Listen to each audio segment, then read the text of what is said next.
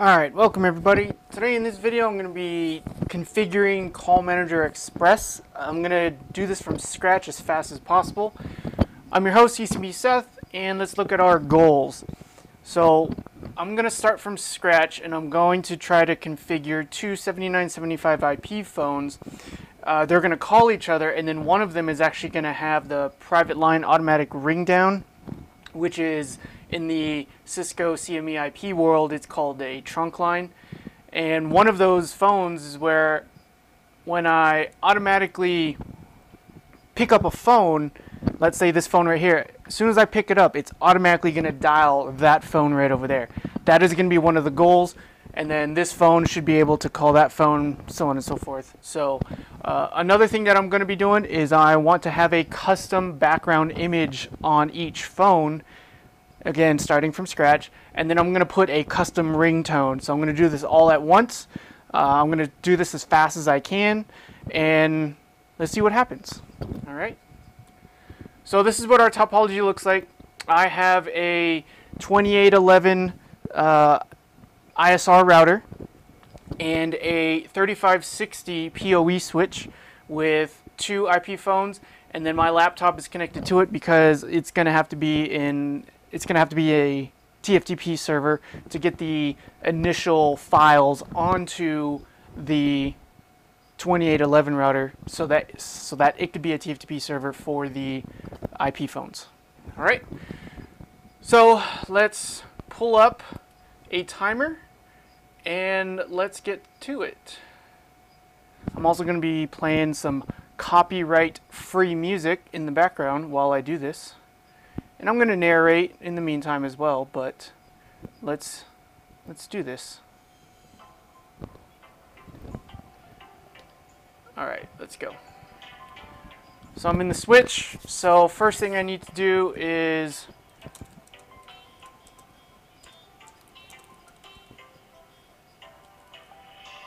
okay, I got two phones. Okay. So first thing I got to do is I got to create the voice VLAN. So I'll just say VLAN 10. Name it voice VLAN. I could create a data VLAN just so we could daisy chain off of it. Don't really need it, but it'll be part of the config. And then let's create a trunk port. Interface G01, switch port, trunk, in cap, .1Q, switch port, mode, trunk. Is that all I really need? Interface range F0/1 through 12. Switch port, mode, access, switch port, access, VLAN 20, switch port, voice VLAN 10, voice VLAN 10, spanning tree port fast,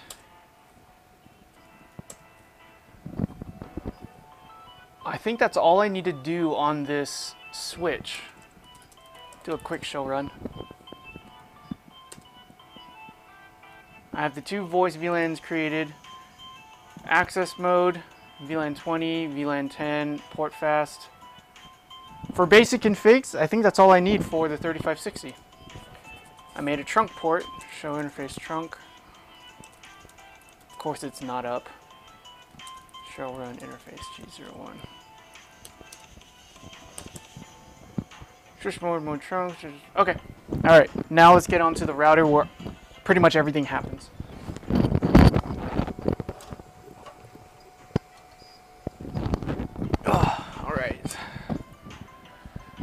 So this switch is connecting to the router via F00.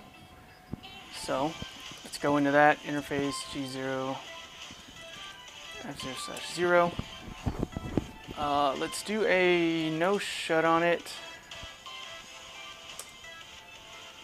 and put an IP address of 192.168.0.1. No shut. Create.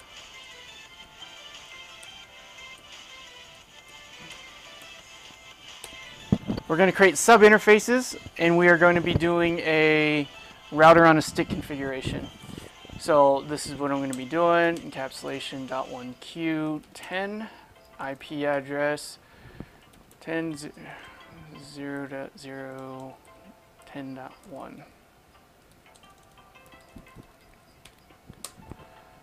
No shut. And then let's do another one for the data VLAN.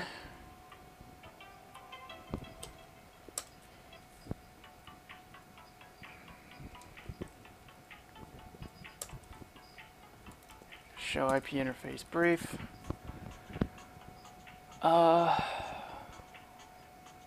Okay. Good. I also have my laptop configured for F01, so I got to put an IP address on that. So config t interface F0/1 IP address.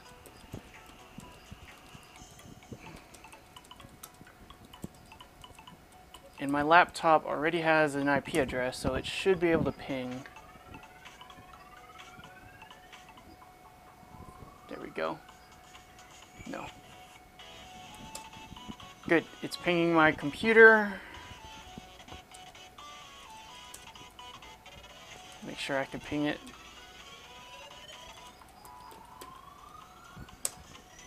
Good. All right, I got connectivity there. Okay. I got to create a DHCP server for these phones and the data VLAN. So config t IP DHCP pool. This will be voice VLAN DHCP. The network 10.0.10.0. The mask.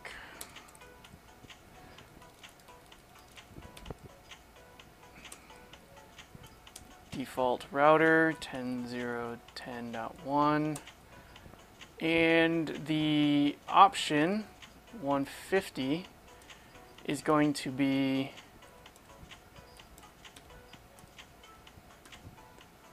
the router itself. Option 150 is the TFTP server for the phones, and that is going to be the router itself.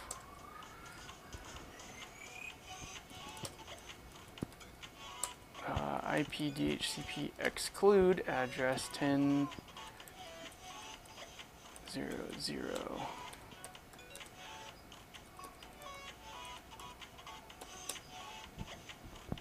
Okay, good.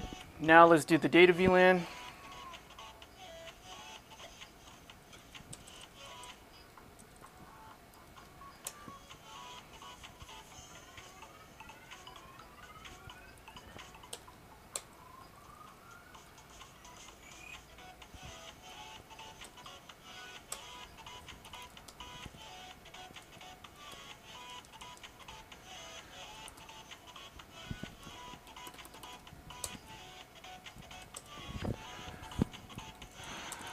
All right. I got the DHCP working.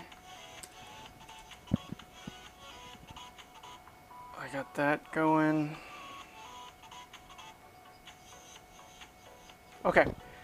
Now I think I could actually do the CME.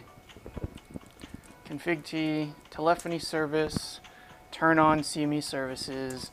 First thing I'm going to do is my ePhone.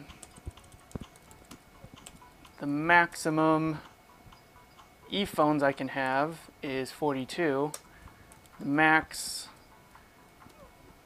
directory number is 144. And then I think I have to do IP source. Source address is going to be for this service is 1.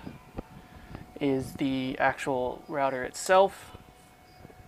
Is that all I need to do? I think so. If if I create some line numbers right now. So the first directory number is just going to be number 1111. Let's create another directory, 2222. Okay, the phones are already doing something. You could see here, look, this phone is registering right now. But there shouldn't be any configs on it. But they are pulling IPs right now. You can see a 10.2 and a 10.10. Okay. So I got the IP phones talking to the call manager. Well, at least the yeah. So let's assign them numbers. So ePhone 1. I gotta get the MAC address. So the one on the left, let me get the MAC real quick. DCEB dot 94BD dot 581C. E slot is already registered. Cannot change MAC address. What?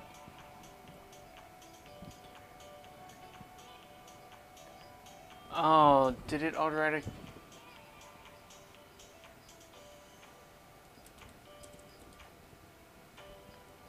What is happening here? Why did it do that?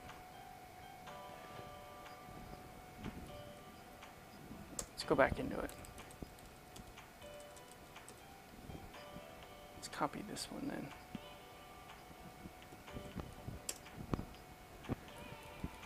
Button 1:1 exit telephony service create CNF files exit ePhone 2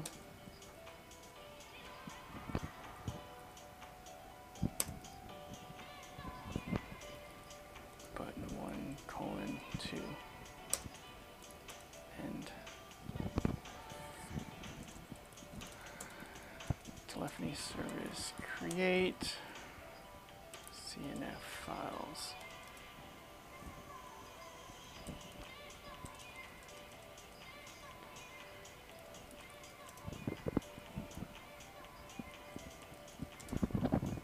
Alright, so I created two phone numbers. I created two phones, which are these two phones right here. So they should be restarting now.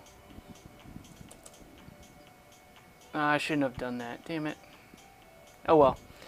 I could do things like change the time on there, because time's going to be synced up with the router. I can also do a little banner at the bottom, but I'm not going to do that. What I want is, first of all, these two phones to get their phone numbers. I'm going to call, then I'm going to do the extra stuff. So that's just what I'm making sure happens right now. And this phone right here has 1111. This phone right here has 2222. So they should be able to work.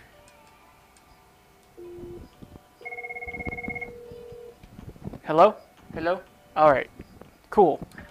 So I just got these two phones to work. I'm just under 12 minutes. That's good. But now I want to do the specific configurations here. I want the 2222 phone, when it automatically picks up, I want it to dial 1111. So I have to go into the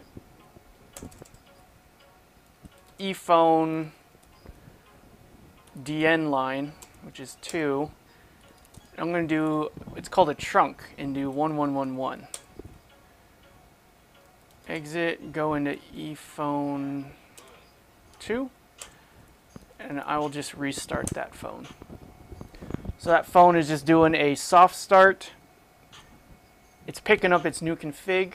Now I should pick this up and it'll automatically dial that phone without even dialing any numbers. I hope. And it worked. Good. Hello? Alright. So that worked. So I'm gonna move this. This right here is done. Check. Now I got to do the background image and then the custom ringtones. So let's start with the background image. I'm going to have to go to Google for this because I don't know it off the top of my head. So what I'm going to do is Cisco CME custom back. Oh my god, I hit tab. Oh no, stop. Okay, custom background image.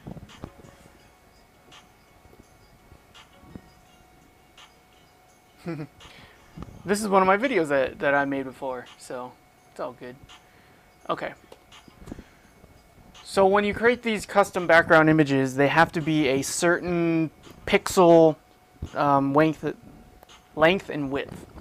So that's what I'm going to be looking at here. As soon as this comes up, I'm going to have to make it into a text file. Well, first of all, let's see what's happening. Okay, so I got to create two images. One of them is 3020 by 212, and then the small image is going to be, there should be a small image.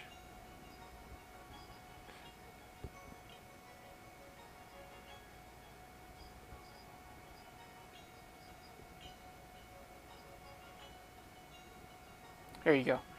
80 by 53. So I'm going to put a picture of me and my baby, me and my wife, and I'm going to change those pixel sizes. So I'm just going to use paint, and I'm going to go resize, go pixels, 320 by, what did it say? 212. Bam. Save that as a PNG, put it in my little TFTP folder, and I'm just going to put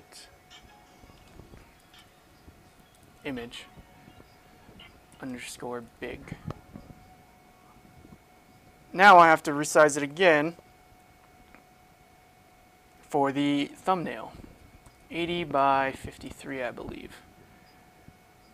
Right? 80 by 53. Save, and I'm just going to be putting image. It's my time. Alright. Cool, now that I have that done, let's TFTP this over to the router. I have TFTP server running. I'm just using some SolarWinds TFTP service. I'll keep that right there.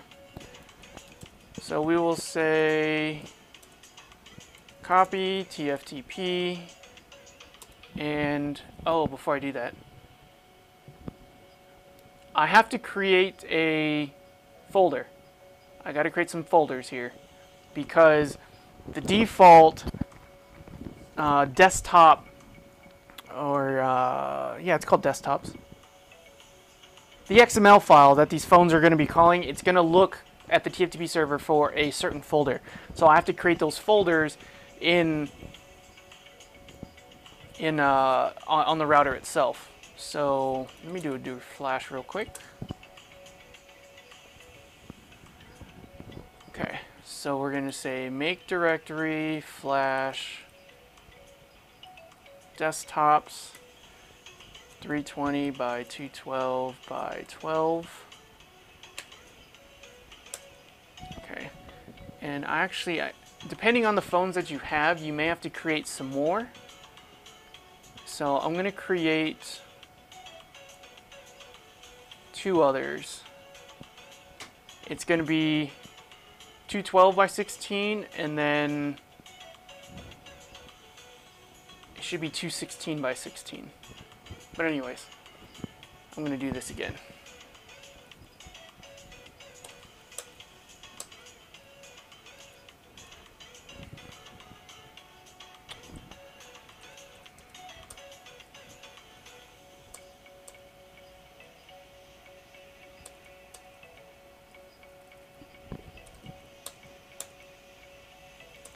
Okay. flash.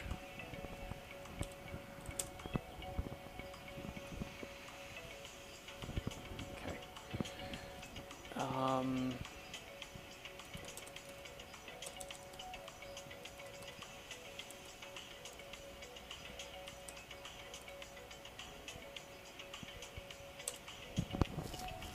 Okay, I have all three of those. Now I need to push these files to this folder right here, those images. So I'm going to say copy TFTP to flash desktops / 320 by 212 by 12 10002, and the image is image.png.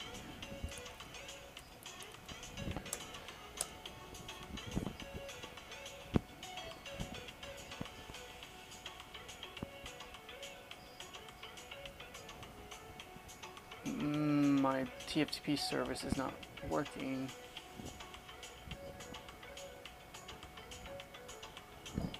Come on. It doesn't like it.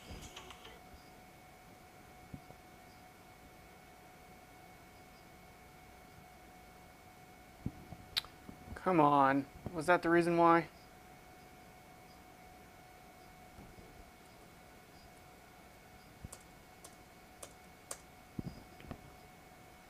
Oh, that was it. Fucking firewall. Jeez. Okay. Alright, well, let's get back on the internet. Okay, now that I got that, now let's do the big file. What's the file name? Image_big.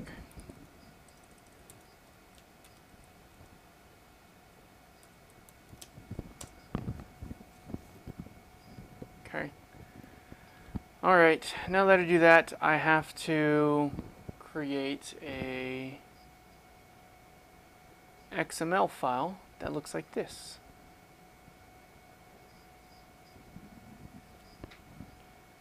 Paste it here, call it that. This is the thumbnail, so it's just going to be image.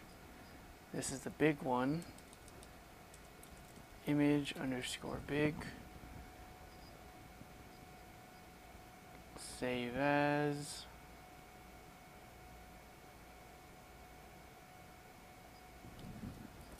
List.xml. Save. Let's copy this over.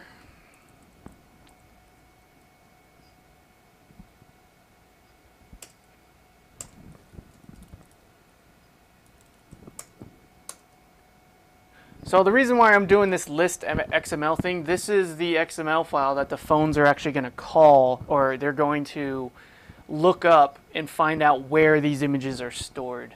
And I got to paste this in every single directory that a phone could potentially call for.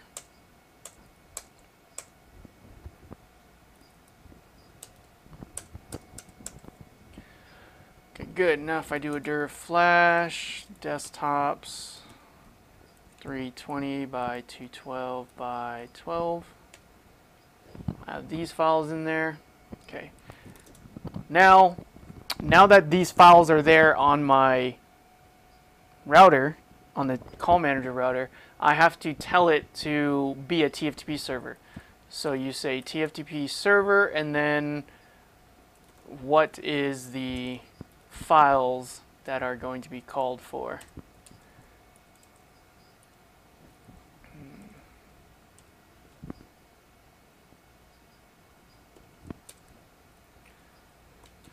So all three of these files should be called for.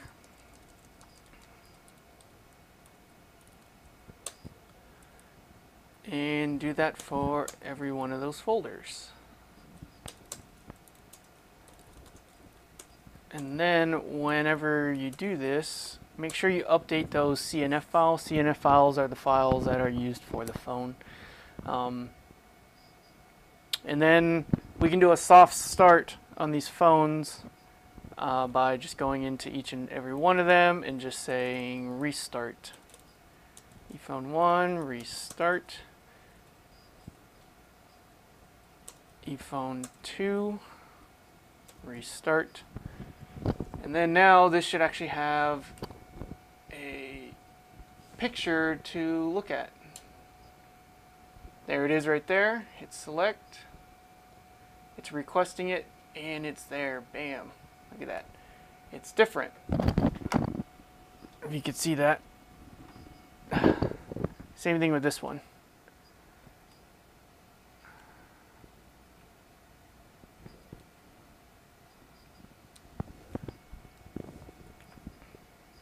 Good. Okay, good. So that was completed. If I go back, what time are we at? We're at 27 minutes. Jeez, this is longer than I thought. So we did the custom background image. Now we got to do a custom ringtone. So I like doing these. These is what kind of makes your little lab network unique. You personalize it, and you can do, you know, whatever you want with it. So custom ringtones. One way to get a ringtone is to go to zedge.com and then just put ringtones or whatever, and you could download any one of these little ringtone snippets. I downloaded Baby Shark, so it's already right here. Now you can't just push an MP3 file to your call manager and expect the phones to start using it. You need to put it into a certain codec, and it has to be so many hertz and all that stuff. So this is where I'm going to actually go into it. So you have to manipulate this, you have to download a music altering software. I'm using Audacity. It's free. You can go ahead and download it. But I'll show you how to do this. Look at my time here. So what we'll do is we'll do open,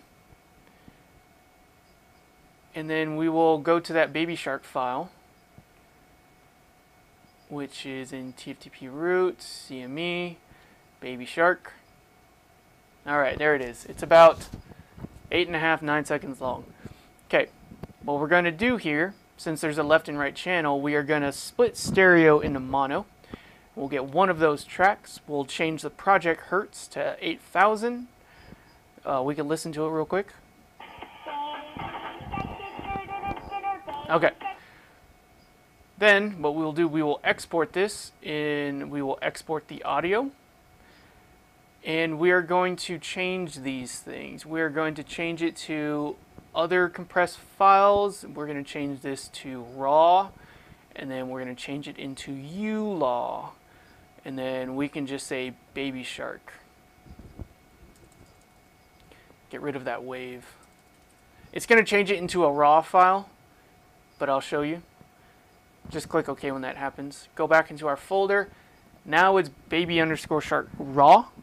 So now what we're going to do is we're going to push that, but we also need to make another XML file for the phones to call for. So what we do there is we go back here and we go to Cisco CME custom ringtones.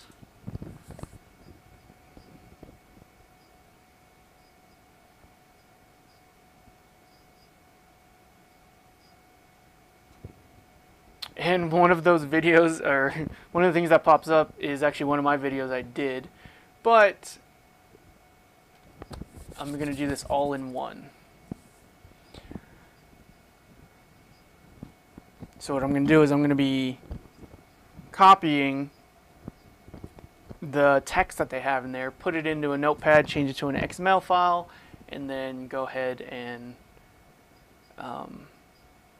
push it via the call manager.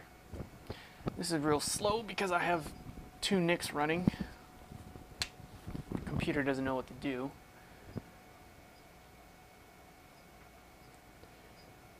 Alright, so I'm going to take this.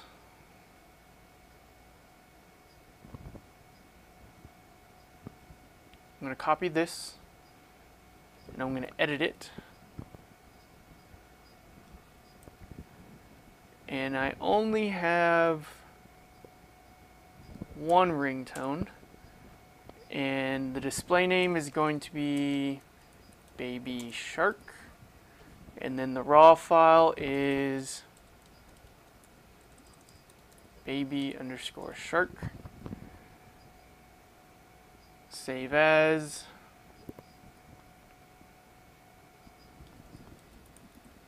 I think it's called ring list. Yeah, ring list.xml. Okay. Now I push that to my CME. Exit. Copy TFTP to flash. And this is going to be ring list.xml.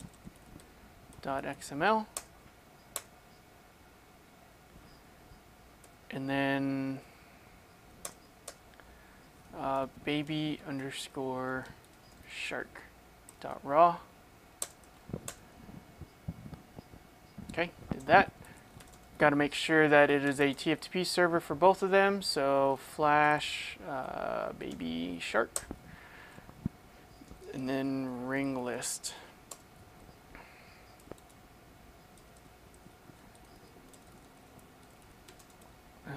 Create CNF files. Phone 1, restart. Phone 2, restart. Copy that. And then these phones should actually have that ringtone now.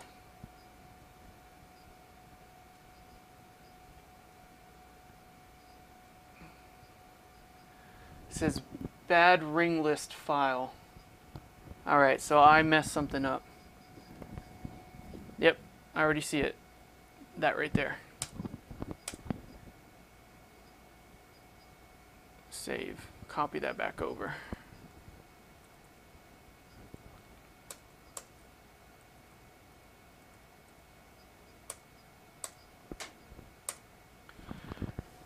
So what happened, the phone said there's a bad ring list file, which means that the ringlist.xml file was wrong in some way.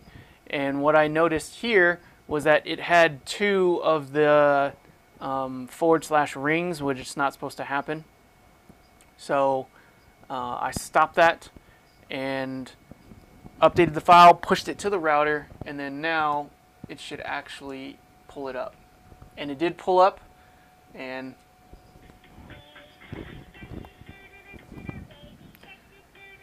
it worked.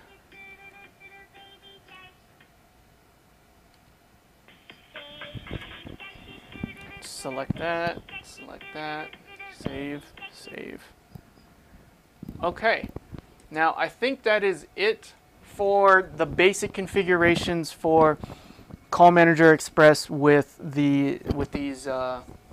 just one switch, two phones, and a 2811 ISR router, which has Call Manager Express built in. If I go back real quick, and let's do a recap of what I did. So I did the DHCP for the voice VLAN. Pretty simple stuff. Just make sure that these phones can get an IP address along with who is the TFTP server. TFTP server is the interface that is on the router. Okay. And this configuration right there was supposed to be used for management purposes, but I didn't put a management IP on the switch, so it's okay. This is the gateway IP for the phones. This is the gateway IP for the data VLANs. If I were to hook up a computer to it, then the computer would have pulled a DHCP. This is the interface that hooks up to my laptop, which was hosting the initial TFTP files. So that could actually go away. I did the TFTP server commands to make sure that any file that the phones are going to be calling for, the router has to be aware of it. And then the basic telephony service commands for Call Manager Express. These 3 commands are pretty much all you need to do. How many phones can this call manager support? How many directory numbers can this call manager support? And what is the source address for the call manager? Okay, call manager is that IP address right there, which is the default gateway for the phones because I'm doing router on a stick. Nothing too crazy. This is just a directory number right here. Directory number 1 has the number 1111, which is the phone to my right. Directory number 2, which is just a tag, I assigned it number 2222. This is the private line automatic ring down. Those are for like analog phones, but they call it a trunk when it comes to IP. That is what gives when I assign that directory number to a phone, this is what makes the phone automatically dial a phone number. It's automatically dialing that one. I didn't even do it, I just picked it up. Okay. Then you make a configuration for a phone based on the MAC address. So ephone1 with that MAC address gets the first button is going to have directory number 1, which is 1111, which is this phone number to my right. Same thing with number 2. ephone2 is that MAC address, and it's getting directory number 2 as the first button, and that is actually doing that trunk line right there. Other than that, that completes it. This is a very simple but fun lab to do. I did a lot in roughly 40 minutes because I had some TFTP issues. Turns out it was a stupid Windows firewall issue. I thought I turned that off. So, but yeah, that's it. If you have any questions, go ahead and leave a comment. But I hope this was informative for you. Thank you.